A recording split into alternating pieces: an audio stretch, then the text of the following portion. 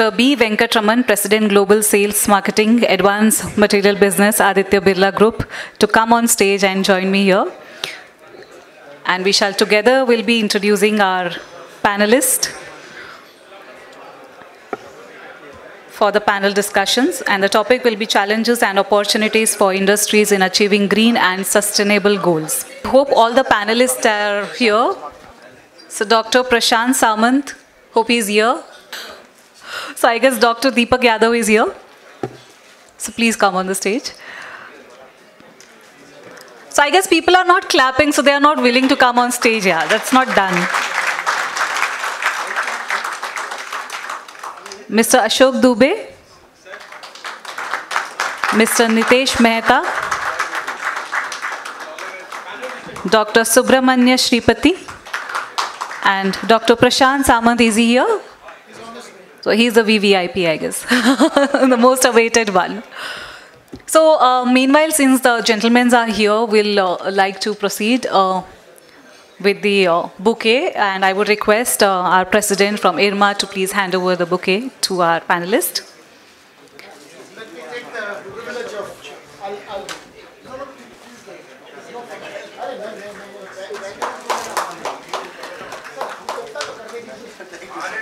Our president is very, very active one, I must say.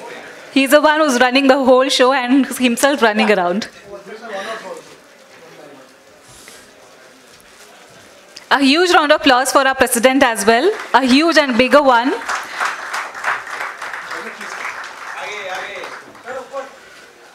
So I guess Dr. Prashant Samant is with us. And I was very sure that he is indeed a VVIP here. The most awaited one.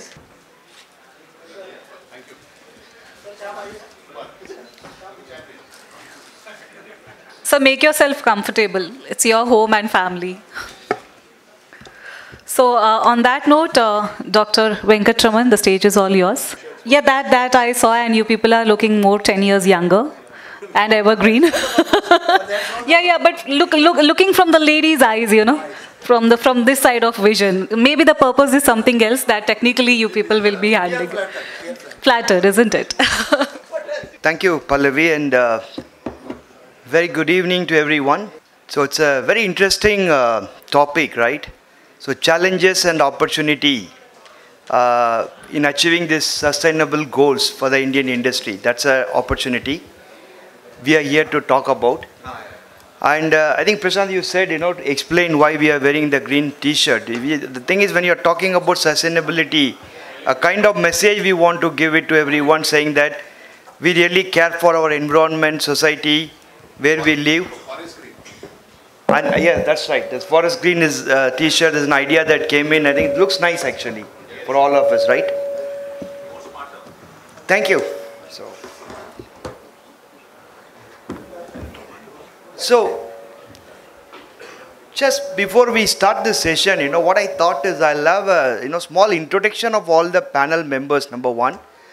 Number two, I'll also try to give a context about this panel discussion, what we are going to discuss about it, right? And then we'll just go through this panel again. The objective of the panel discussion is to see, as an industry where we are, what we can do, small things that makes a big difference in sustainability. At the end of this panel, if we can get out 4 or 5 ideas, each of us carry back, that's what the expectation out of the panel, right? And we expect to have around maybe 45 minutes and then the open questions. That's how we want to do this.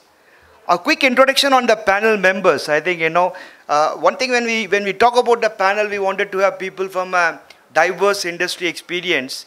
Here we have people from CEEW, Center for Energy and, So I think I'll ask you guys to introduce yourself rather than me introducing. So why don't Nitish, you can just go ahead, come. Hi, good evening everyone. So my name is Nitesh Mehta. I am one of the co-founders and directors. So I represent 2 companies here. One is Nureka Green Synth Technologies. So we are a company offering technologies around green chemistry to the chemical industry, including pharma, dyes, chemicals, and all specialty chemicals included. And then I also run a non-profit organization called Green Chemistry Foundation, where we interact with all stakeholders of chemical industry, including regulatory bodies, government bodies, industry, solution providers, everyone, to bring them together to organize this kind of conferences around green chemistry and sustainability, including offering some corporate training workshops to those companies who are keen on green chemistry training for their chemists. So that's my short intro. So Nitesh is very passionate about the green chemistry. We'll come to know. Thank you, Nitesh. Hi. Good evening, everyone. I am Subramanya Shripati. I work for Asian Paints R&T. So I am with Asian Paints for 15 years now. Started my career working on corrosion science, then moved to surface science, and then now I am looking at raw material development and material characterization. So as an add-on, I am also responsible for the product stewardship part of ESG framework for Asian Paints.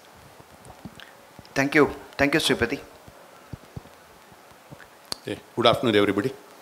This is actually coffee with Venkat, not coffee with Karan. Oh, that's nice. Yeah. Yeah, I'm Dr. Samant, past president IRMA, and I think enough introduction has been already done in the morning, so I will not introduce again. But more than 35 years of experience, and I know little bit of, but I'm interested in chemistry actually. Chemistry between human beings is of utmost interest to me. And if it is green, then further. Okay. Looking forward to interaction, Venkat. Thank you. That's our evergreen Dr. Samant, right? Thank you. Yeah, that's ever forest green. Great. Good evening, ladies and gentlemen. I am Ashok Dubey. I am with Reliance for the last 10 years, heading their new materials business, wherein we are coming up with new polymers, reinforcement materials and other things, including carbon fiber. Started my career, the Aditya Birla group of companies, can say sort of Prashant and Venkat were my colleague, not at the same time, but yes, spent 15 years with Aditya Birla group of companies. Now, then did in between a couple of greenfield projects in Middle East and India. Now for the last 10 years with Reliance, with the acquisition of one company in Baroda, we acquired that company called Camrock. And now we have revived that, and we are into downstream composite products, as also coming up with a lot of new materials, including carbon fiber, Kevlar and other things. So that's what we are into. Reliance as a company wants to make a mark in new materials and downstream applications. That's what I am heading as of now. Thank you, gentlemen. Thank you, Ashok. Good evening, everyone. I am Deepak Yadav, a program lead at CEW. So CEW is the Council on Energy, Environment and Water. We are a not-for-profit policy research institution based out of New Delhi. I have been at CEW for about 4 years now, primarily working on green hydrogen, carbon capture and utilization and storage, decarbonization of the industrial sector, mostly on steel, cement, fertilizer. And I am the only non-resin guy on the panel discussion here. So, oh, you are also non-resin guy. Okay, so that's it about me. I look forward to having a good interaction and discussion with everyone here. Thank you. Yeah, thank you, Dr. Deepak. I think that's been intentionally designed in such a way that so we have someone from industry and somebody from the regulatory body who's advising the government, so that we exactly look at sustainability in a 360-degree angle, right? Thank you very much. So quickly about me, I'm Dr. Venkat. I am the president and global head for sales and marketing of Aditya Birla Advanced Material Business with the group for the last 9 years. Okay, so before we start this context, I just wanted to put up a video. So let's go through a video, maybe a 2-minute video before we start this discussion. Video, please. ये दुनिया गोल है, हमारी whole and soul है, जवानी का घोल है, 2 दिनों का बोल है, शादी का ढोल है, नए से दिखने वाले जूते का टूटा हुआ सोल है, कचरा लाइफ की हाईवे पे गाड़ी दौड़ाने का टोल है, पर कचरे का भी मोल है, उसके अंदर भी सोल है, उसे दफना मत, जला मत, डुबा मत, तैरा मत, इसका सही इस्तेमाल फ्यूचर के लिए अनमोल है। लाइफ के पर्दे पर वेस्ट का डबल रोल है, क्योंकि दुनिया गोल है, हमारी होल एंड सोल है।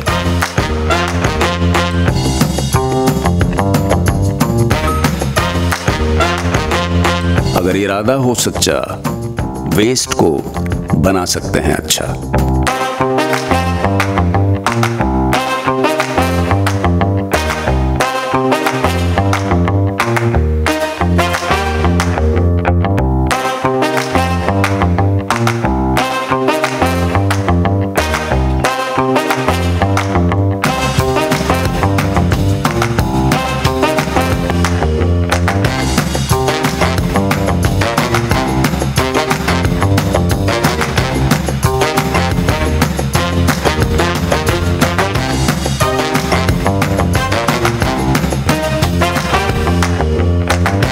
क्योंकि दुनिया गोल है, हमारी होल एंड सोल है।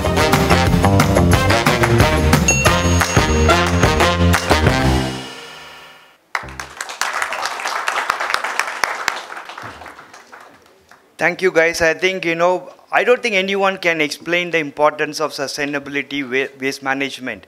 It's a very nice video. It's part of our Aditya Birla Group's initiative in promoting sustainability in every part of our business. So that's trying to set the context here. So let's get into the panel discussion. Next slide, please.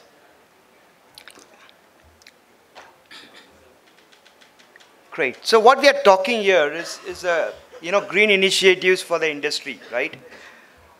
If you look at this environment part, social part, governance part, there are regulations that are defining or governing this sustainability initiatives, and plus a lot of industry initiatives. We have gone through the initiatives by Asian Paints, Kansai, Axo, Berger, how they are working and what all they have done in the initiative to improve sustainability in the operations. Now let's talk about environment, right? When you look at environment, they're all talking about Paris Agreement and everything. A simple thing, 1 degree increase in the global temperature, global warming, that is going to have adverse impact on the climate, on everybody's life, right? I was trying to capture this, how can I explain this to a common man? We can't talk about Paris, right? So that's where this one shairi, I'm not that good in Hindi, but I'll try to say that, which says, गर्मी का आलम ये है कि गर्मी का आलम ये है कि मिट्टी का मटका भी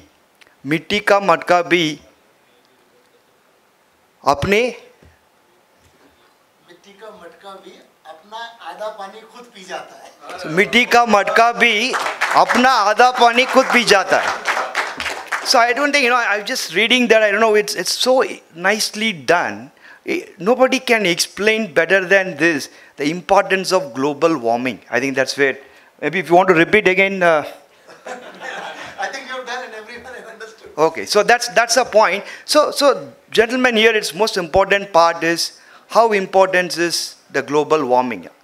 Today you look at India, like India's global manufacturing, by 2030, 30% of our growth is going to come from manufacturing. 30% of our GDP. You just think, if that much manufacturing is going to happen in India, what is going to happen on the emissions? What is going to happen on the resources like water? Where is the power, right? Just think, it's going to be enormous kind of growth, but how are we going to manage this growth? Now, we all know China has grown. China has become world's largest chemical factory today, right? 50% of the global chemical production happens in China. 50% demand also happens in China. They're the cheapest centralized factory supplying all over the world. What happened to China today? The China people, the China government realized it's not only about the growth, it's also about the environment. It's also about the people. I can't grow at the cost of my own people, right? So the low cost, the developed countries moving the production and manufacturing into a low-cost manufacturing.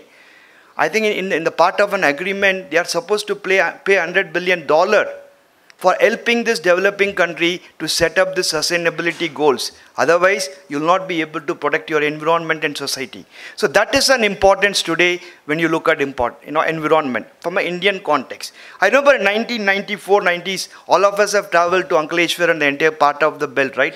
Gujarat. We couldn't even breathe, right? The amount of chemical exposure, because chemicals are hazardous, dangerous, the volatiles, it's been very difficult to manage. So are we going to leave this kind of environment to our people? Do we want to live? Just ask the questions. Look at agrochemicals. India becoming a global manufacturing for agrochemical. What is happening? Your herbicide, fungicide, insecticide, they're all what? Chemicals. Unless otherwise you use safe chemicals. Unless otherwise you are conscious about what you are adding in your formulation, you will not be able to give a safe environment to the society. So we need to be very cautious and careful. That's all about the environment. So society, if you look at it, we don't want another Bhopal incident, right? Everybody knows one of the worst disasters in the chemical history is Bhopal. And there was an ammonium nitrate blast, you all remember, that happened in Beirut. Again, chemical. So it's nothing wrong about the chemical, it's how you handle the chemical, right? We know that tiger and lion kills us. That's why they've been kept in a cage. So the way you handle chemical, you need to understand the process and the green part of it and manage it. That's very important. So society is very important. We can't have a growth at the cost of our society, and of course the governance comes. And a lot of regulations, if you look at it, REACH regulations. Anything I export to Europe, you need to have a regulation, right? All product has to be registered, REACH registered. And then you have TSCA, that's called Toxical Substances Act in US. So every country has put a kind of regulations. You can't dump product into the country. So the developing countries have to be careful. India is a country today, if you look at the entire petroleum chain, right? C1, C2, C3, C4, we all understand that. Today, C1, C2, C3, all getting imported into the country. So the feedstock dependence of us with this entire, China is very high. Whether it is ethylene chain or a propylene chain, so we are dependent on other countries. So we need to be very careful what we are importing, how we are managing this chemistry. That part is coming in the regulation side. And industry initiative, everybody is working on simple, am I using the water? It's a resource that we need to take care. Am I moving into a coal-based to a, the renewable resource, windmill, solar? Are we using those power? I think that's very important. And in every daily life, whatever we do, how can I contribute to this environment? What should we do? I think that's where the awareness should happen. So this is a context. So the whole discussion we are going to have about is understanding this and taking forward. So I hope the context is clear, right? Now let me just get into this, discussion with our esteemed panelists here.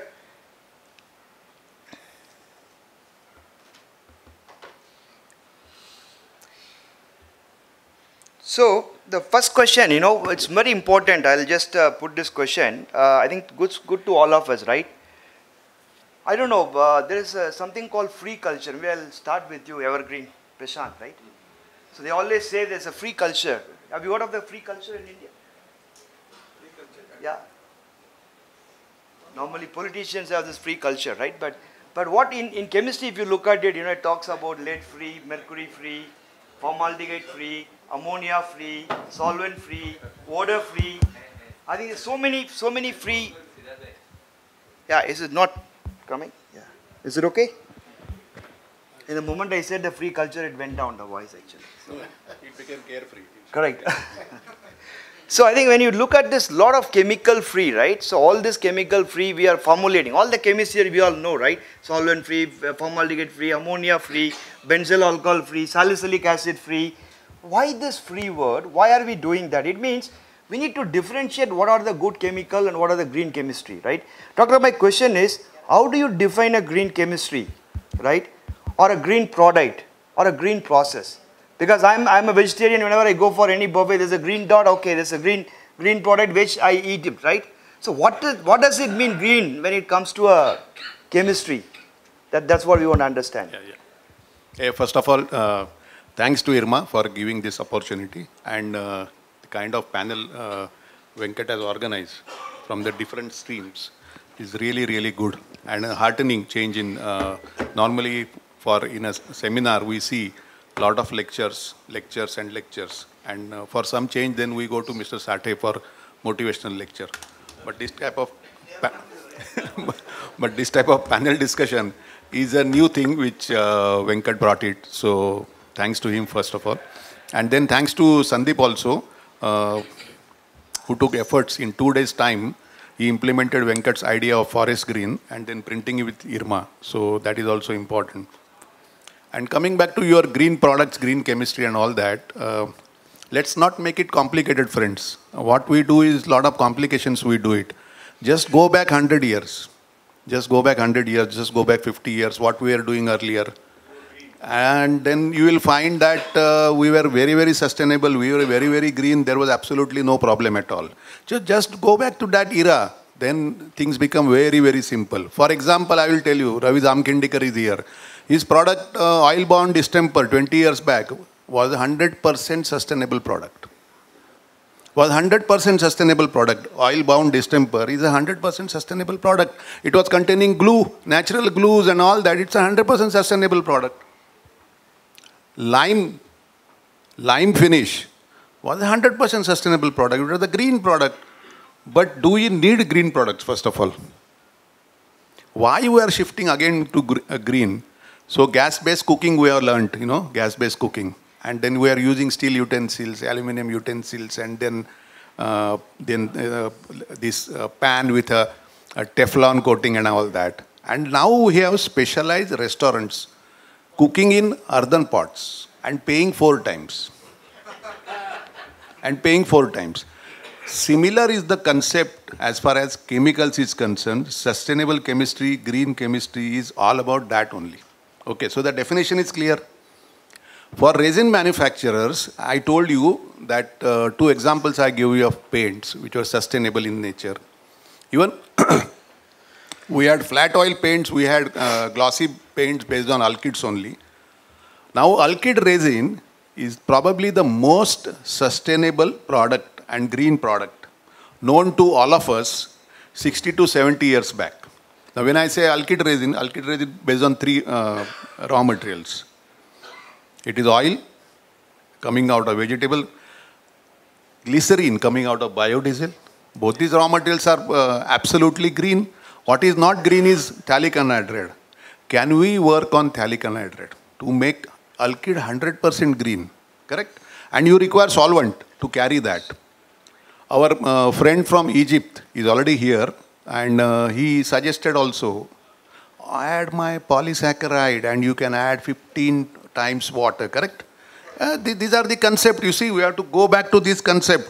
So instead of solvent, then water you can add, and then solvents are developed, green solvents by even Indian company, Giant Oil has developed green solvents. So those are things available with us. But now what happened, when I say green, then I had to charge 50% premium. I had to charge 100% premium. That is what has come in the entire value chain, unfortunately. Entire value chain, when you say that product is a green product, then it has to have a premium. Why? Because we have utilized our resources of oil and petroleum resources so badly that we have to come back to again to these products. So this definition was clear? Yeah, I think you're trying to give that. But again, the question is whether industry is going to pay for the 50% premium for any alkyd. I think that's a different question. I'll come back on it. So maybe, Nitesh, you're coming from the green process side, right? Green process side, What does it mean, green process? Are there certain reactions are defined as green or more greener than the other? How do you classify the green process? Yeah, I think first of all, there's probably nothing like green product or a green process. There's always a greener one because it's always like a comparative to something. So there's nothing like 100% green. There's always greener to an alternative. And what I would call as green product is something which is at the stage of use where the set of people who are manufacturing, packing, using it as a consumer, the entire set of value chain, the entire set of people, it is safe. So safe to human beings. The second part is once it's used and disposed of, it is safe to the nature. So it doesn't pollute the nature, whether in terms of air, water or soil. And if it breaks down over a period of time, maybe 5 years, 25 years, 100 years, whatever it will break down into, it will have a positive impact on the environment, doesn't have a negative impact. And then the third aspect of green product is that it's manufactured through a greener process. as compared to whatever could have been. So I think a component of all three is what I would call as a green product. So you're talking the entire ecosystem, where everything is processed and safe to the people, environment, and everything. Correct. And so green process would be, you are starting with a raw material which is bio-based, which is coming from nature, right, rather than fossil fuel. You are using a manufacturing process which is as close to nature as possible in terms of, atmospheric pressure instead of a high pressure reaction, nominal conditions of pH instead of extreme acidic or extreme alkaline. That's how otherwise our chemical reactions are. So process-wise, it is as close to nature as possible. And then once the product gets made, you are using all the reagents which are as safe as possible. So in short, what you're saying is using more of renewable sources rather than depletable sources. Correct. If you look at it, the entire oil-based, petrol-based value chain, that's more of a depletable. Yeah. So if you move away from depletable to a renewable, that's how will we define. Yeah, Something so that's just one aspect of it. The second is manufacturing process. Correct. So having safe reagents, safe solvents, instead of solvent, the way nature uses water every place, can you do all the reactions in water? Can you use all the formulations in water? Correct. Because nature does everything in water. Can you do at those kind of temperatures where accidents don't happen? Accidents don't happen in nature. Accidents happen only in our chemical plants. So it's a safe process, it's a grainer process, and it creates minimum amount of effluent. I'll come back to you about to give an example of specific, but in the meantime, Dr. Sripati, coming from a paint industry, we know green paint, right? But apart from that, what is green? How do you define green? I think in terms of product, green is not very easy. It's not a single component definition where you say, okay, if it is safe, it is green. There are multiple facets. So one point you raised is free, right? So X free, Y free, or benzene free, right, lead free. So that's the place where heavily these chemicals were getting used in paint, and then that initiative started. But today, if you ask me, it has multiple dimensions. One is toxicity to human health and toxicity to environment, and then how long the product can last, right? So that's also a part of green and sustainability initiative. So, for example, I will take example of distemper. Distemper can last a limited period of time. So now we are looking at lifetime warranties, 15 years, 20 years. So it's now like a Chakravyu. We have traveled a distance, but there is no way going back. Right? Well, it's totally driven by performance, right? Also, you need to have performance. Correct. So, and green. The point is that's a challenge. Yeah, performance will now become part of green. Yeah. So these are and then the overall carbon footprint. So I'll tell you, from the time I joined the industry in '94, from the time onwards, people talk about waterborne in industrial segment, right? We keep on talking about waterborne. The way country like China progressed very well, I don't think still we are struggling to get into those chemistry, though all the performance features have been addressed by the industry.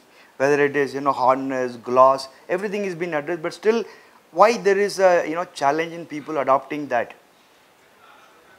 See, what happens, Venkat, I will tell you, just adopting waterborne technology does not mean we are going green. See, partly we are just replacing solvent with water. Are we not reducing the VOC? No, VOC reduction is there, but what is happening is, while achieving VOC reduction, now we are develop polymer emulsions. C3 chemistry we have developed. From propylene we have developed all the monomers, acrylic chain monomers we have developed. And then based on that we have developed polymer emulsions. Now polymer emulsions we are using into paints. Polymer emulsions are not biodegradable, neither they degrade. So water 50% is okay, but what about 50% polymer? See, we tend to forget, what happens is, we tend to forget that we try to see that my house should be sustainable. What happens to other house, that we are not thinking of. For example, I'll give you how many people know that whenever it comes to solar energy, everybody will feel it is sustainable. Solar energy, 99% of the people will put saying that solar energy is sustainable. Absolutely, solar energy is sustainable. But from where it comes and who is absorbing that solar? Solar panel, how we are making solar panel? That's a question mark. See, the time you are making solar panel, you require silicon cells. How do you make silicon? from silica. So for 1 kg of silicon, you are burning 10 kg of coal. So how? So the whole value chain needs to be kind of sustainable. It's not only one part of it. It doesn't become right? sustainable. Right. So we need to have developed a process. Process also should be sustainable. The solar cells also need to be made sustainable. Yeah. Should be minimal. Efficiency of solar cell also need to be increased. Currently it is only 8%. If we increase it to 15%, it makes sense because the number of solar panels will go down. So that way we have to think. But हमने solar panel लगा दिया. I am using solar energy, green energy. कहाँ से आया भाई? Because you are importing all panels from China, so I am not bothered about. Is that the way you look at it? Yes. No, not importing. No, in fact, not importing. I'm talking about burning of coal. You know? I understand what you're saying. Yeah, Nitish, no, you're saying in fact, just last week I read an article which was talking about that the rate at which we are implementing, these solar panels across the country, not very far away, just 2030 and 2050 ke beech mein, we are looking at billions of tons of these solar panels being dumped because it will complete its life cycle. Yeah. And then we are looking at there is absolutely no way to, harness.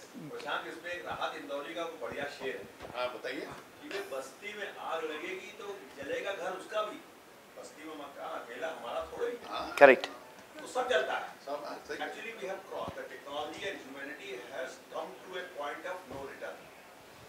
See, once upon a time, as you rightly said, we were very sustainable, all oil-based, the oil institute like NPTI Kanpur was 100 years ago, the linseed oil, this soya oil, everything, oil-based paints, and everything was so sustainable. And now today, with the advent of polymer technology, petrochemical technology, then the downstream polymer technology, everything has become so much performance oriented. So what happens? We have crossed a point of no return. एक शेर भागता है ना अपने शिकार के पीछे, तो वो लौटने से पहले अपनी एनर्जी देखता है कि लौट पाऊंगा कि नहीं लौट पाऊंगा. ये शेर नहीं लौट पाएगा. I think बिल्कुल सही है. I think Nitish, I also like the point you said. Solar panel dumping happening. Look at even windmills, right? Yeah. So today wind is one of the best, renewable energy. And what is going to do with all the windmills end of the life cycle? Right? That's a big challenge. So again, of course, we have a solution as a group. Worldwide, we have done that. We'll talk later. So that's a good point. The positive thing in that news also was that the first week of June, I think on the World Environment Day itself, the first factory in France opened up, which is claiming 100% recycle of all components of solar panel. Okay. Which I think is a positive news. Good. So I'll come back to Dr. Ashok. Yeah. But on that, they are recycling the panel for very limited application like furniture and other thing. So the kind of material we are generating is no proportional because in our factory in Baroda, we are making blades of 65 to 70 meter length. Now, where is the green there? We say we are going for a wind energy, which is green. But where is the epoxy coming from? So you work you work with Aditya Birla will give you a recyclable epoxy. We are working with you already, but the solution is still quite distant. We'll do it. So going back to Dr. Deepak, so I think moving away a little bit, right? People talk about carbon footprint, right? Carbon emission, carbon footprint. I think from a common man language, what is this carbon footprint? You can go there, yeah. How is this carbon footprint, measured, quantified, captured? You coming from a, consulting background, how do you look at that? Thank you, Dr. Venkat. Thank you for having me here. So in terms of carbon footprint, before we get into this entire carbon accounting business, etc., how many of you have spent your childhood on the east coast of India, in Odisha, Andhra Pradesh, that Deccan area, etc.? After that accident, I don't think anybody has any intention Yes, but so on the east coast of India, cyclones are very frequent, right? So in fact, talking about the accident, Odisha was able to deploy resources quickly because they were ready for disaster. They are ready for disaster from cyclones, etc. Right? But how many of you have seen cyclones near Mumbai? Near Mumbai, I am born and brought up in 1980s. I have never seen any cyclone in Mumbai, but it is started to happen. So in 2021, we had a cyclone in Ratnagiri, right? Now, those changes which are happening, those are happening because of, greenhouse effect or, global warming, etc. So areas which we never saw cyclones, they are having cyclones now. Areas which were drought prone, they are having floods now. So these are the after effects of, the CO2 emissions which are released into atmosphere because of human activities. Now, if you look at CO2 emissions broadly, there are three sources of CO2 emissions in any industry. The first is the CO2 which is emitted out of combustion of any fossil fuel. So, for example, in a boiler which is used for any chemical industry, you are burning coal. That coal, after burning, it is converted into CO2, which is sort of emitted from the stack, etc. So that is the first part of CO2 emissions which is happening in any industry. The second thing which happens is, we have captive thermal power plants, or we are consuming electricity from grid. So any MSME, for example, they will consume electricity from grid, and they'll say, "हमारे यहाँ से तो CO2 emit नहीं हो रहा है." But CO2 is being emitted in some thermal power plants which is located far away. So that you are, as a consumer, you are also responsible for the CO2 emission which is happening there. So that is the second, second bit of emission. The third is, the process emissions. So process emissions are typically emissions that happen because of chemical reactions. So any chemical reaction, that involves C, if it is sort of, combusted. For example, in cement industry, there is CaCO3 which is converted into CaO and CO2, right?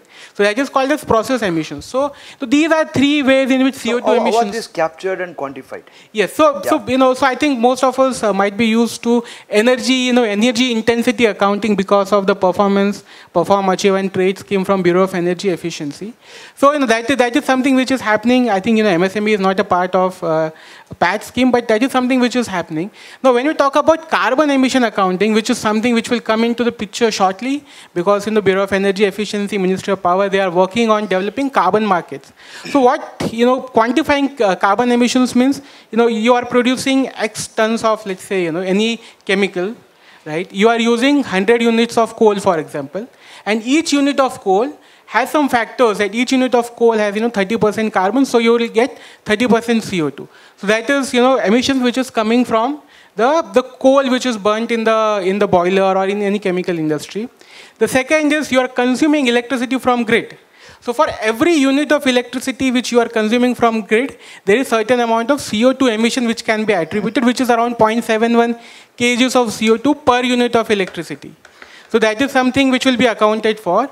And the third is on process emissions, etc. Based on the amount of chemicals that you are producing, etc. The emissions accounting will be done. Now this accounting, so far companies are reporting them voluntarily. That so Aditya Birla Group, for example, they will say our emissions intensity is so and so much, right? But nobody is certifying, no independent certifier which is authorized by the government of India is actually certifying those emissions or emissions intensity. Therefore, what will happen now is, once the carbon pricing thing comes into picture, there will be government authorized, carbon accountants who will actually go in each and every company and they will measure what is your total amount of emissions. Okay, you claim your total amount of emissions is X, right? They'll go and verify, okay, is it all adding up to X or not, right? No, so, I think, I understand how important, because, Europe has set up a carbon tax, right? Yes. So what they're talking about is 16% to 20% of all imports from these developing countries should pay the tax if they have more carbon emissions. So that's where this carbon, certificate, what they call it. And certificate is very important, which will be audited by a third party or a regulatory body in Europe. So all the factories in India, starting from this third quarter, October, they are telling you should start submitting the carbon emission numbers to this particular company if you really want to export to Europe. That's a kind of, so. Yes. And they'll need guarantees on your emissions intensity. Right. Therefore, they'll have their own auditors or accredited auditors who will come to your plant, who will measure your performance, and they'll compute that, yeah, this plant has an emission intensity of X. They can, sort of export or, export it to European Union. This particular plant, it has an emission intensity of Y, which is, higher than our value. Therefore, they will not be allowed to, export to European Union. So that is something which is happening. But also there is a political angle to that. So what is happening is, European Union, for example, they are responsible. There's something called as historical accountability. So European Union, all the developed countries, they are developed because they have, used this cheaper and, abundantly available fossil fuels, etc. And because they have been, historical accountancy and historical liability, they have committed to achieving net zero. And in the process of achieving net zero, their industries have not been competent. And therefore, just to save their own industries, just to save their own jobs, etc., they are coming up with these things like, carbon border adjustment mechanism, they call it as carbon leakage, etc. In the form of outsourcing, they have moved all the, low-cost manufacturing into Asia. Yes. And then they are saying, you need to pay the tax. It's all, that's where the $100 billion they are supposed to pay to the developing countries to implement certain process. That's not happening Nothing now. is coming, It's but nothing is coming in. Yeah. Yeah. So, yeah. When you are actually making it a low-cost region and again re-exporting with the bad energy, with the petrol and the fossil fuel, with the transport ships and going, again it comes out to the same. So it means what they are saying, you come back but you will not be able to come back. They have outsourced the production to the low-cost region, which is not again sustainable. It means what? Local and local and local. Yeah. So that at least that one transportation you save. Yeah. Because 60-70% carbon emission comes either from breeding cattle and also your transportation. It's true. Trucks and vessels and ships. True. So it means local. So, bit a different topic. Thanks. I think there's a good understanding of that. So I think Ashok, how are the Indian industries? How are they investing in this sustainable? There's a cost, right? Always. It doesn't come cheap, right? You need to improve your process, you need to biosource your raw material. Are Indian industries investing enough to really drive the sustainability goals? So maybe you can talk from the Reliance perspective. Yeah. Yeah. So before touching Reliance, there are two perspectives. There are industries not forming part of MSME or SME. They are really not investing. Let's be frank enough on that. Then, of course, there are groups like Aditya Birla's, Reliance and other things. They are investing because they can afford it. As simple as that. The basic thing, a lot of R&D has to go into that, which needs a lot of investment. And that starts, it's a complete value chain. It starts from the raw material, your conventional material has to be converted into the biosubstance. With biosubstance, it has to be converted into, which is not happening. Now, the company like Reliance is investing basically in the material. We are having alternate, biomaterial like rice husk. We are trying to, develop into a polymer which is epoxy compatible also. Then morning, Dr. Pandit was also talking about the cardinal. So that also is one of the substance we are using. So that is on the raw material part of it. Now you have to have the technology also and the recyclability of your end product, which we are into.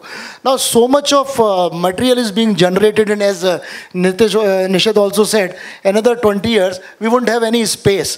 If we are not coming up with the recyclability or reuse or something of this, so this is very dangerous situation to land into for the industry. At this point of time, everything is either landing up in a cement kiln or some of the landfills. I think this has to. No, landfill is not possible. That's going to add your carbon dioxide. Landfill is not possible because state pollution boards are not permitting at all. So the only permission they are giving is the cement kilns only, and sending it to kiln is a big cost. You have to sell it.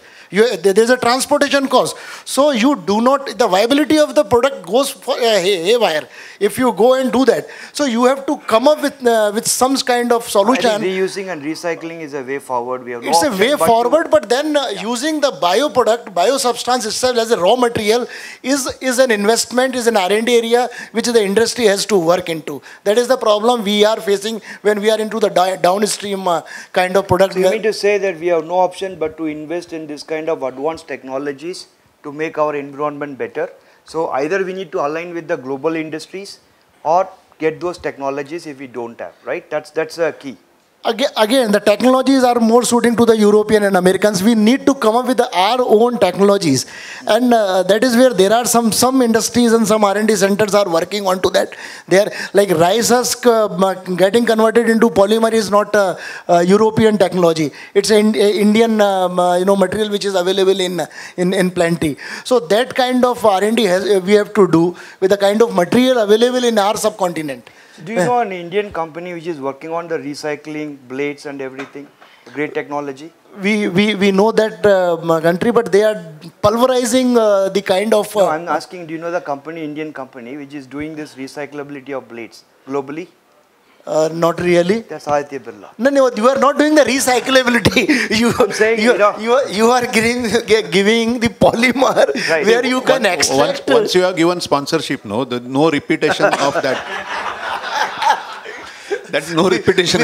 We are trying to avoid that, Venkat. No, the fact I was saying is not about, the point is, if today the wind blades are not recyclable, it's going in, it's a big hazardous. It's a polluting industry. Today I'll tell you, it's proud for every Indian. It's not because of sponsorship. It's proud for every Indian. This is an Indian company, Aditya Birla Group. We are the first one to address this problem where every blade that is produced can be recycled. You can remove the glass fiber, thermoset, become thermoplastic. So I'm saying it's not about Aditya Birla, it's about every Indian we feel proud about. That's why by bringing that point on this side. So again, moving on the little bit on the paint side, VOC, everybody talks about volatile organic content, right?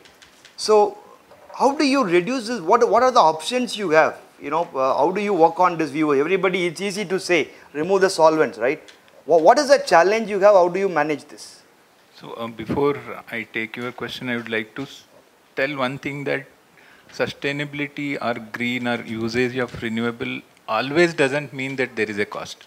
Right. So there are good number of cases right. Where in fact it was other way around. We could achieve value savings out of this movement. In fact, VOC is one of them. Like in the beginning, you were right. Cost was a challenge.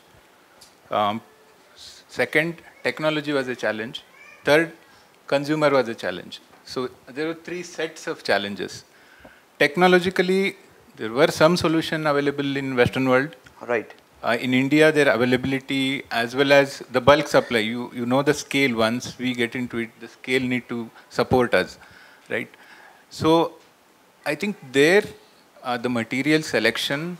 In fact, there are good number of options. Like, since once you know the chemistry, you also know how to shift from, for example, from propylene glycol to diethylene glycol or to triethylene glycol. So that shift, you know how to choose and when to choose, what blend you need to choose. So that is one major step that has been taken where we could cut down VOCs.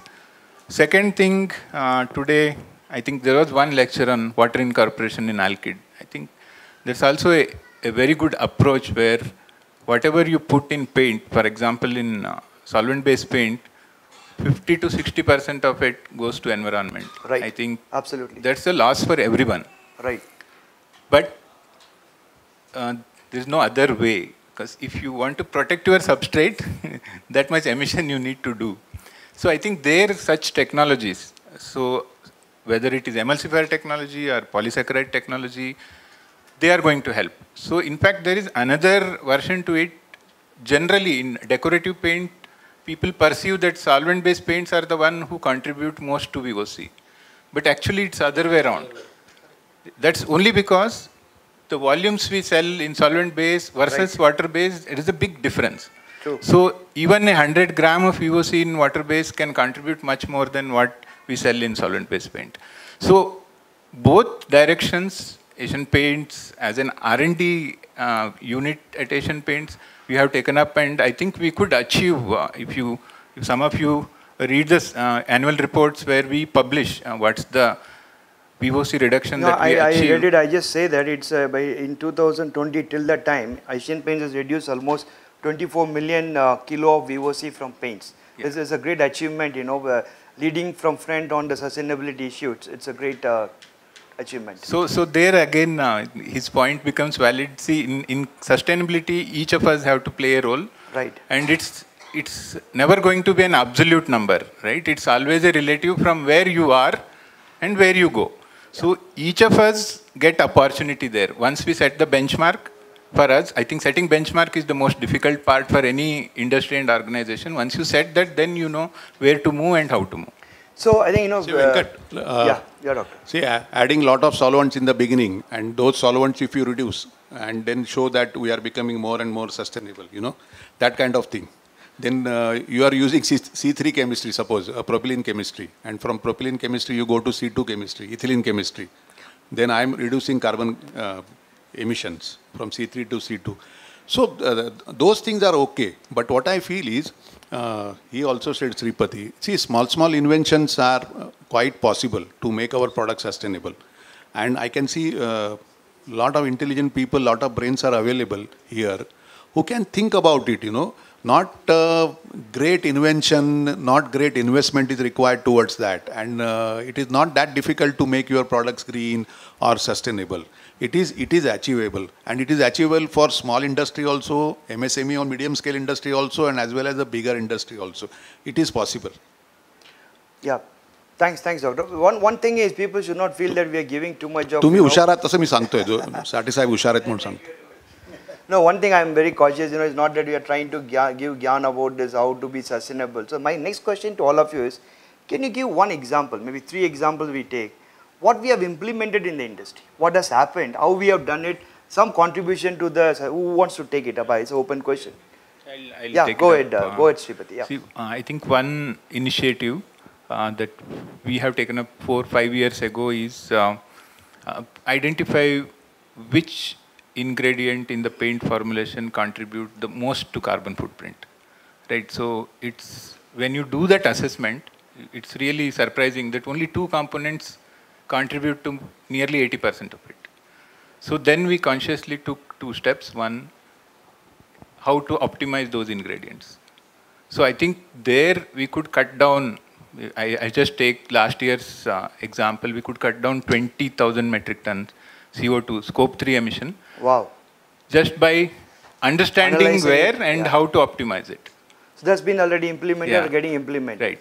So fantastic. And it also gives, it's not a cost, it's in fact the saving.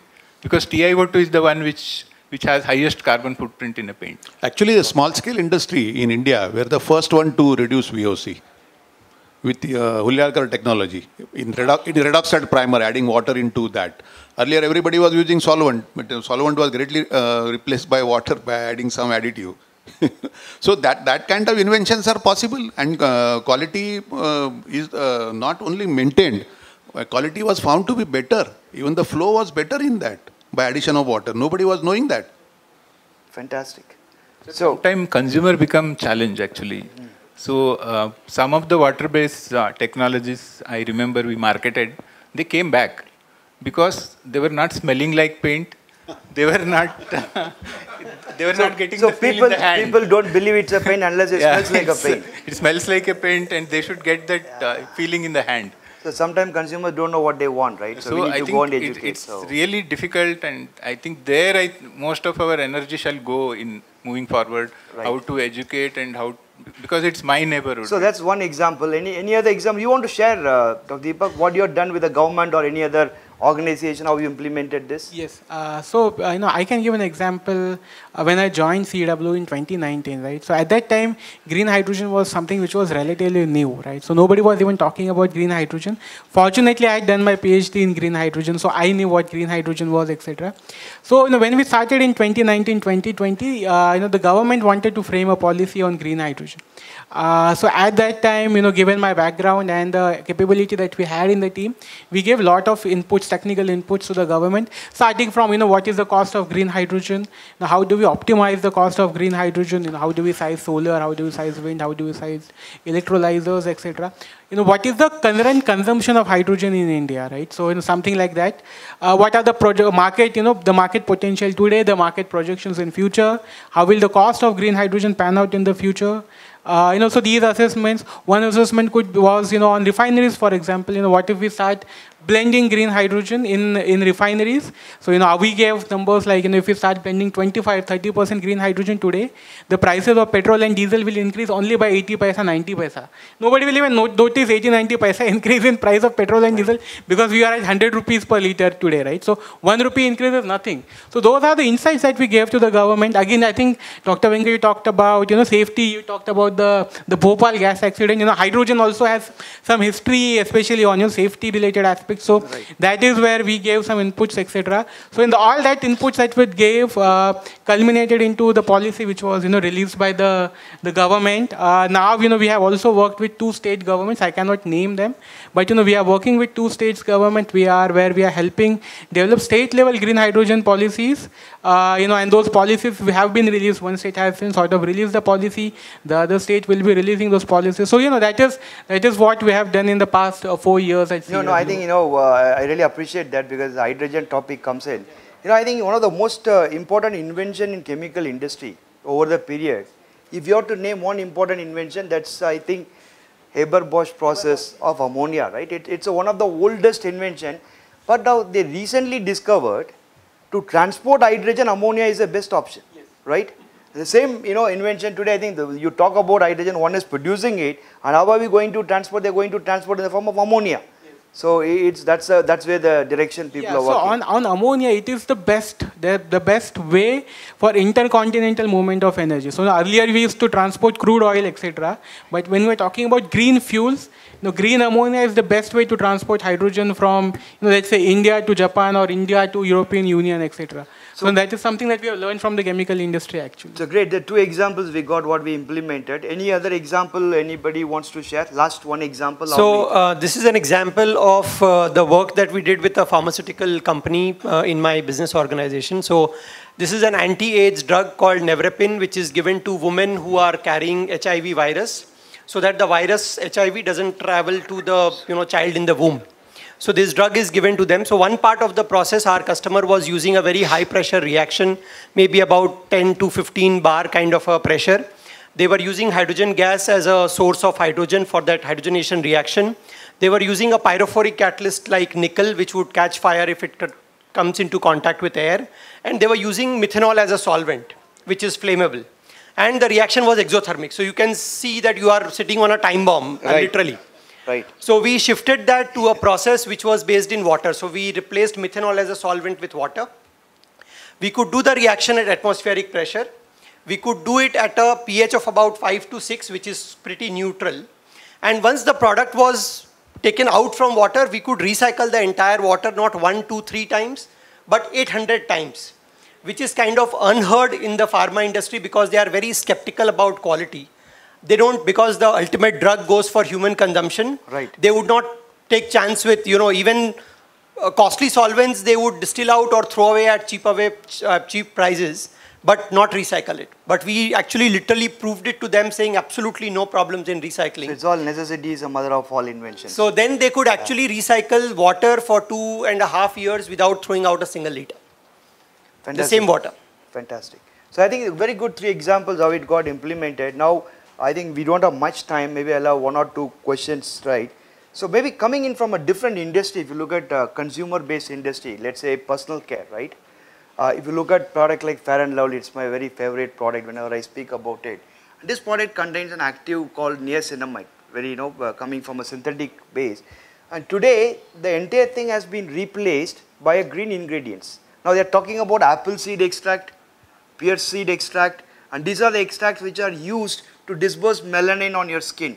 So when it comes on a personal care product, today the consumer prefers the green ingredients when compared to the synthetic. So there's a huge shift happening where the consumers are willing to pay whatever you talk about, 40% more, 50% more, because very health conscious. That industry has really gone ahead. Again chemistry going by the driving on that is example on it.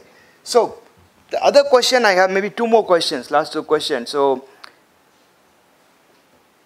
if you look at it, Doctor, I think this question for you. So today there are big, large corporates which are willing to invest, put capital, get the process, get the technology, drive this initiative, right?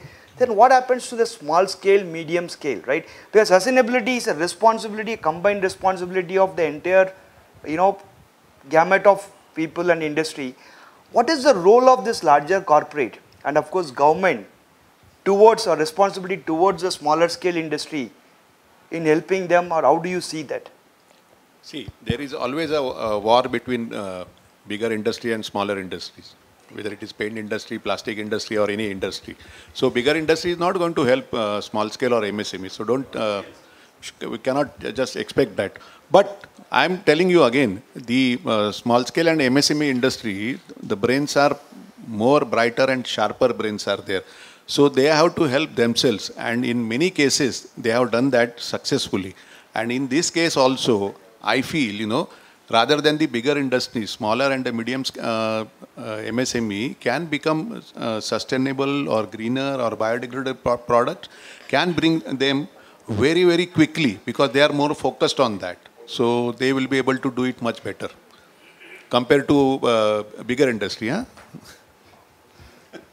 No, I'm just saying, I think at the end of what I believe, it's also responsibility of the larger corporates and the government to really support in terms of technology. Even government can look at giving a subsidy to a smaller industry. If they started reducing their carbon emission, they started doing something. I think that's the only way you promote a whole ecosystem. It can't happen, somebody is 100% green, other way you're polluting the environment and you're competing. So that system will not be sustainable. So I think the responsibility is both on the government and the large corporate. That's what I believe. Maybe, I think associations like IRMA, if we can do something towards on that, that may be catalyzing the whole operation. That's what I was thinking on that. The concessions or giving subsidy, for such things will never work actually. It has never worked. Subsidy is a very, very temporary phenomena. For solar cells also government wanted to give subsidy. For EV they wanted to give some subsidy. But that's not a permanent phenomena. One has to be self-sustainable. Whichever industry, why classify small, medium or bigger industry? It has to be self-sustainable. I agree that point. You need to compete, in terms of your technology, cost, every aspect of it, Agreed. Yeah. Any other comments? Yes. I think he may be right that there won't be any direct support, right? So there's not going to be any hand-holding type of support. But there are many indirect supports that small industries can get. One thing is the larger industries started publishing their sustainability initiatives. Right. So that also sets a direction to follow, right? Like Dow Jones Sustainability Index. Yeah, Dow Jones Sustainability Index or even IRBR reporting. Yeah, right. So that means others get a chance or others get a direction where the things are moving. So then a follow-up automatically happens. So it propels. Yeah.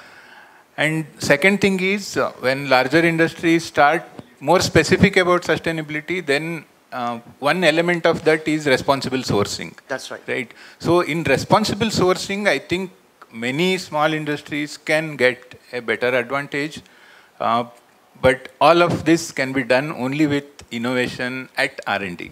So means there have to be a value proposition in that product that must demonstrate technical superiority. Investing R&D is a key here. Yeah. So that would be the key. Yeah. Okay. When we talk about the initiatives by the government, it's not necessarily be in the form of subsidy. There could be some kind of embargoes on use of certain practices and substances, So that is where some kind of filtration will take place at the basic level. So what you are left with is some fair thing which is good for the environment, which is good for the small scale also and for the large scale corporates also. And coming back to IRMA kind of initiative, now IRMA can play a very vital role. Now see the today's platform where all kind of industries are there. We are exchanging and kind of bonomies being generated. So let's share our experiences with each other, give a kind of feeling where we say we are not competing with each other. We are working in tandem with the new technology and initiatives which are helpful to the environment. So I think those kind of approaches a couple of years down the line should help the industry. And One more point on net zero, I would like to say, as far as Reliance is concerned, the government of India's net zero target, is 2070. Right. In Reliance, we have taken a kind of pledge that by 2035, we'll be 100% net zero in terms of using all kind of fossil fuel and conventional kind of things by solar or wind or whatever. So that kind of pledge can be taken at any level. Now the challenges will be there, but then one has to come up and try to address. And this forum can give that kind of platform where we can discuss our challenge and try to complement each other with our efforts and initiatives. Yeah. Thank you. I think, maybe we are just at the end of this panel discussion. I don't know what we try to attempt just to get the feedback and what has been implemented. So is there anything that we can say, maybe if if people have to go from this forum, 2-3 things if we can follow, simple thing, towards sustainability. Can you give one idea quickly? Who wants to start? Yeah, but see, basic innovation and going back to the history. For example, I will tell you, in the resin industry, see, one of the most 100% sustainable resin you have available is not alkyd, ester gum is one of the 100% sustainable resin available with you. Can you not modify ester gum? The rosin is coming from natural sources, glycerin is coming from natural sources. Penta, this Perstrop, now they are done the sponsorship, so I have to say good things about them. That's a separate issue. So they are also supplying these sustainable Penta, green Penta they are supplying. So you make these simple resins like ester gum also to work in quality paints possible, hydrogenated ester gum, disproportionated rosin. See, these are the simple ideas. Why make things complicated? Simple ideas also you can culminate into nice products. So think about such simple ideas. Don't think that for making my products green or making sustainable, I have to invest heavily, government has to help me. All that thing is not required. You are fully competent. You are fully competent to do that, and you will be able to achieve that much better way. And you can compete with Europe, USA, everywhere. Isn't it, Zainul? You are doing that, correct? Thank you. Deepak, very quick. Yeah, so my thing is, look for low-hanging fruits and pluck them. Right, so low-hanging fruits are things like energy efficiency, for example. Right. Low-hanging fruit is something like rooftop solar, for example. Correct. Low-hanging fruit could be, something like the technology options that others panelists suggested. So look for low-hanging fruits, pluck them, and reduce your carbon intensity. And reduce your water usage. Reduce the water usage, zero discharge, etc. Correct. And once you have identified consumers who are willing to pay the premium, then you supply them greener commodities. Perfect. Thank you. Sripati? Yeah, I think first thing would be, as Dr. Prashant said, it's like first level is the confidence. Right. I have seen, I have experienced many of the innovation nowadays are coming from small and medium scale industries. They are not coming from bigger ones. Excellent. So I think as a Indian, we all have enough competency. We can contribute to sustainability. So couple of things, if you can quickly go back and check, because it's a resin manufacturers association. So how solvent can be replaced with water, and then how much renewable I can bring in to the resin more, right? So whether it is hybrid, whether it is a newer chemistry like a click chemistry or other chemistries which we can try and get more renewable into the resin and replacing solvent with water. Thank you. Nitesh? So I think from MSME's perspective, I would suggest two things. One, I second his, I was just about to say that there are small stuff, or initiatives in your plant that you can take which would add to a lot of savings in terms of energy, water, and a whole bunch of places. So that is one place where there is gold mine sitting there. It's a low-hanging fruit. That is something that we should tap on. And the more we encourage that as a management, because the set of people who are sitting are decision makers, your plant people get really empowered, which is a very, it has a very catalytic effect. Then the plant people start looking for places where they can improve further. So that's something that I strongly recommend, to look for those small areas for improvement in plant, which doesn't require a massive investment. The second thing is tap academic and research institutes. It's a very good point. It's a massive resource we are sitting on. I interact a lot with IIT Bombay. They are hungry for SMEs to come. I mean, you will be surprised at the cost at which they will do projects for you. It's mind-blowingly low. So much affordable. And they are just waiting for the industry to come. Excellent. And probably they are waiting, industry would take one step forward. Industry is waiting that I am busy with my stuff and the academic institute will come to you. I would say you take one step forward, connect with IIT Bombay, ICT, and a whole bunch of academic institutions. They would love to help you out. Great point. Thank you, Nitish. So, gentlemen, that's the end of this panel discussion, and the panel is open for questions now from the audience. If you have time, I don't know, Ms. Mahadevan. Maybe 2 questions since I told them so. You want one? Okay, 1 question. Okay, 2 questions. Yes, sir.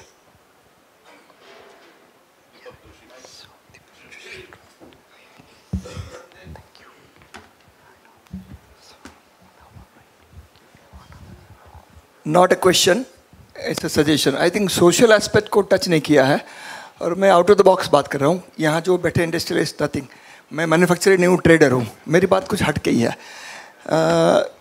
Waste management को हमको touch करना चाहिए. We all have waste plastic. लोग plastic को हटाने की बात कर रहे हैं, कभी नहीं हटेगा. दूध किस में आएगा? प्लास्टिक में आएगा. तेल ही किस में आएगा? आपके कोल्ड ड्रिंक्स वगैरह आते हैं, उसमें you can not remove plastic from your life. It is there. उसका परसेंटेज बढ़ेगा घटेगा नहीं. तो करना क्या चाहिए? प्लास्टिक को रिमूव करो अलग से. आपके घर में, ऑफिस में, इंडस्ट्री में 2 डस्टबिन होने चाहिए हर जगह, everywhere. Right now here also a pair of dustbin. एक में प्लास्टिक आएगा, मेटल, कांच वगैरह जो भी है, all dry waste, and other में सब्जी भाजी, बायोडिग्रेडेबल आइटम्स. होटल के बाहर, यहाँ पर हम लोग जहाँ खाना खाते हैं वहाँ पर 2 डस्टबिन होने चाहिए. प्लास्टिक की बोतल पानी की एक में जानी चाहिए, उसमें सिर्फ प्लास्टिक की बोतल जानी चाहिए. प्लास्टिक की बोतल के साथ जब सांभर जाता है, राइस जाता है, पुलाव जाता है, तो प्लास्टिक बोतल अलग नहीं होगी, वो ज़मीन पे जाएगी. लैंडफिल्स भर गए हैं. देवनाथ डंपिंग यार्ड पे जाके आया हूँ पर्सनली. अंदर जाने अलाउड नहीं, मैं अंदर जाके हूँ 2 किलोमीटर अनऑफिशियली. वहाँ पर मतलब इट्स ऑल डर्टी. तो हमें करना क्या है? बॉटम लाइन, हमारे घरों में 2 डस्टबिन होने ही चाहिए, कंपलसरी होने ही चाहिए. मैं इवन बीएमसी में बात कर चुका हूँ, लेकिन उनके कुछ दाल नहीं कर रही उनकी. They don't follow this practice. तो आपको बचा अलग कर दिया. प्लास्टिक आपको स्वीपर को अलग से देना है. पूरी सोसाइटी के 50-100 जितने भी फ्लैट है, उसको प्लास्टिक जो भी है, dry waste should be collected separately. It is saleable. With in half A kilometre वो स्क्रैप वाला है, भंगार वाला, वो परचेज करता है. मुझे सबके रेट भी मालूम है, पुट्ठा का क्या भाव, न्यूज़पेपर का क्या भाव, प्लास्टिक का क्या भाव. It is saleable. अच्छा, फिर वो स्वीपर को कलेक्ट कैसे करेंगी? बने बड़ा थैला बनाया, 2.5 फुट बाई 4 फुट लंबा प्लास्टिक का. अभी मेरी गाड़ी में भी है 20 थैले पड़े. तो स्वीपर को मैं देता हूँ फ्री, ये लो इसमें जमा करो. 1 हफ्ता 10 दिन में जितना एक भर जाएगा थैला, तो जाके बेचो. अगर उनका बिकता नहीं है तो मैं गाड़ी में डिक्की में डाल के उनको ले जा करके बिकवा भी देता हूँ. ये हमको करना है. बिल्कुल सही. मैंने बीएमसी ऑफिसर्स को बोला, कमिश्नर को, आप मिक्स कचरा लेते क्यों हो? आप गुनहगार हो सबसे बड़े. Stop taking. People will have to separate. We must separate dry and wet waste. That is the best thing that we could do and the easiest thing. अच्छा, उससे पैसे भी आते हैं, स्वीपर को पैसे मिलेंगे. आई नो एक स्वीपर, हमारे सोसाइटी का sweeper, there are about 50 flats, जिसको 600 रुपये मिलता था महीने का, बेच के अभी उसको 1200 मिल रहा है. वो मेरे को इतना मतलब ये करते हैं. Thank you. A good point. You're bringing a basic awareness. Exactly. What need to be there. Yeah. So thank you very much. And we have any last question? Last question to the panel. If you have any question for the panel, otherwise we can conclude this. Yeah.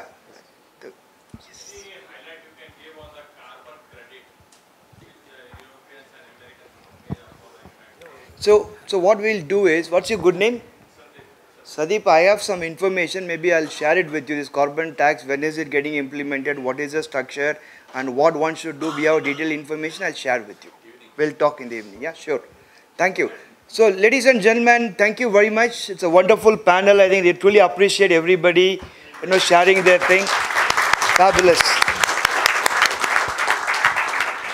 I appreciate Yanka. She's wearing green saree. Okay, thank you.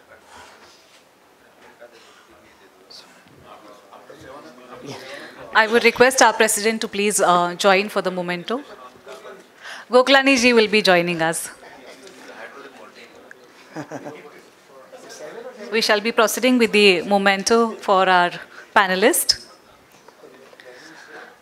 It's good. Yeah. I'll start with the yes. Thank you. A huge round of applause to Dr. Venkatraman. Thank you.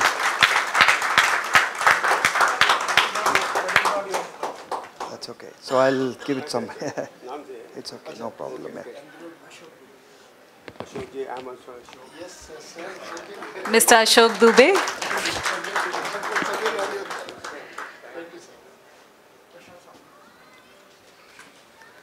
Dr. Prashant Samant, yours truly.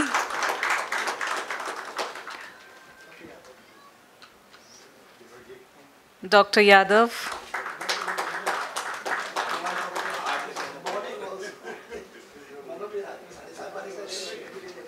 Come on everyone, can we have a huge round of applause for our panelists? It was indeed one of the interesting segments.